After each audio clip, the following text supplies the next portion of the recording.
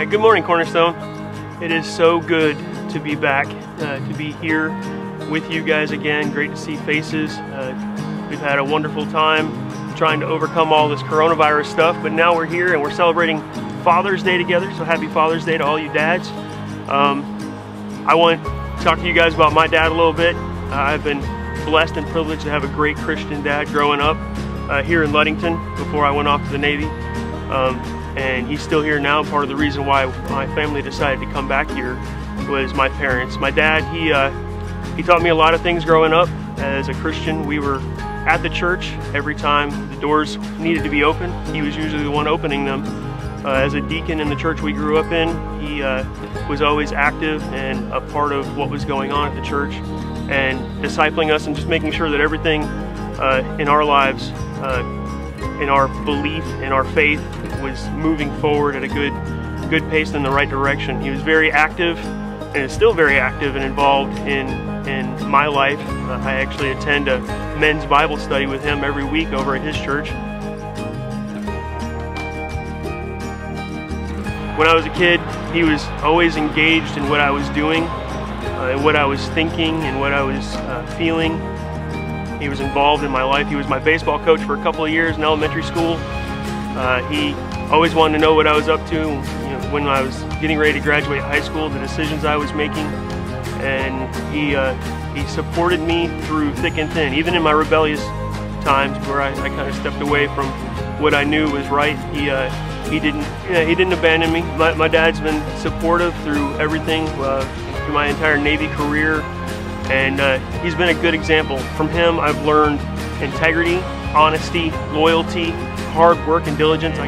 Not just in physical work, but also in the work of the kingdom and doing Christ's work and being involved in the church.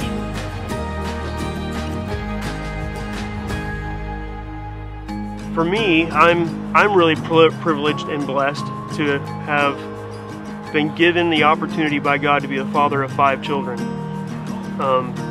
We have a mixed family. A lot of people don't know that, but we have a mixed family, and mine, hers, and ours. And most people don't know that because we don't act like that. We are a family because we are a family in Christ, and we focus on that in our family. And I would encourage you guys, you dads especially, to be the priest of your home, to follow God's word, to demonstrate God's word before your children, to show your children that you love the Lord, that they know that you love the Lord, that you love His word, that you're in His word. Don't make your quiet time secret from your children. Let them know that you're in His word, that your faith is strong, and encourage them in their faith. Affirm them in the decisions that they're making and giving them the wisdom to step forward.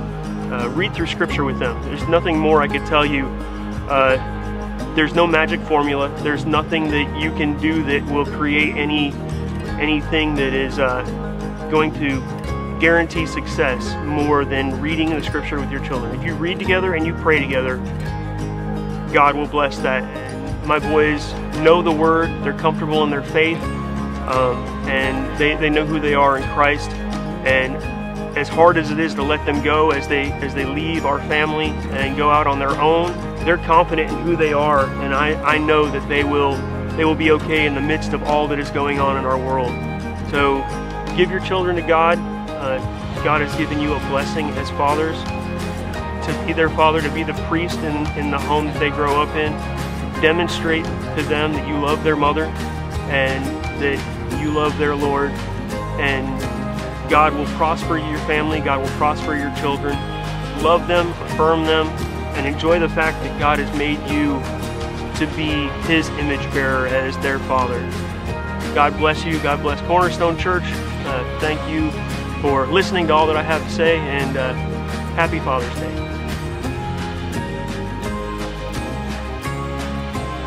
Listen, O Israel, the Lord is our God, the Lord alone. He is one. And you must love the Lord your God with all your heart, all your soul, and all your strength. And you must commit yourselves wholeheartedly to these commands that I am giving you today. Repeat them again and again to your children. Talk about them when you are at home and when you are on the road, when you are going to bed and when you are getting up. Tie them to your hands and wear them on your forehead as reminders. Write them on the doorpost of your house and on your gates.